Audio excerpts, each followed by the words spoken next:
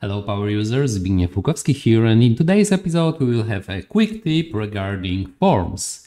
And we want to achieve a certain behavior. We want to see the results of the items we already selected in our combo box. This is the choice column. We want to see, instead of the items, we want to list them under the drop down. So how to do this? This is quite an easy thing. First of all, you may see the lock on the certain cards. I unlocked this one, so if you want to work on this kind of data card, you would need to unlock this as the first step.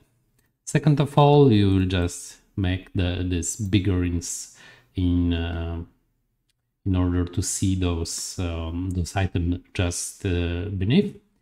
And let's insert the text label. Up. You will need to make sure that this text label is on the same data card as the combo box. Next, we want to see what is our combo box, how it's named. It's data card value 4.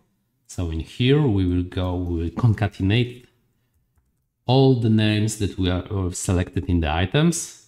So we're gonna do the data card value 4.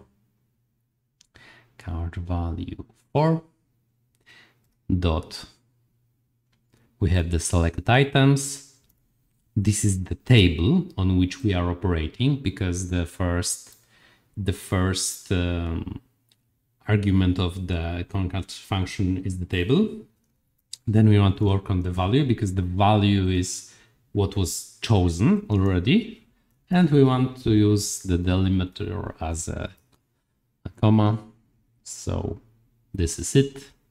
We can just resize it, or you can just try to manipulate the height of this item based on how many items were selected.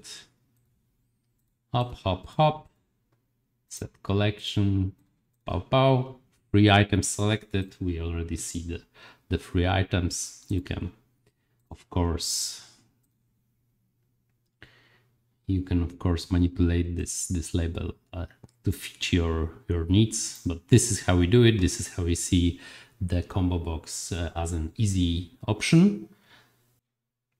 But this is not the only choice you have regarding the combo box. You can completely drop this, and instead of the combo box, you can create a collection which will use your choice. And in items, it will have the checkbox, which selection will be visible based on what you selected. So this is also an option if you have a short list. If you have a large list with many options, then stick to the combo box. But if not, you should consider the multiple checkbox, which will be also talked in my other video. This will be in the description, so stay tuned.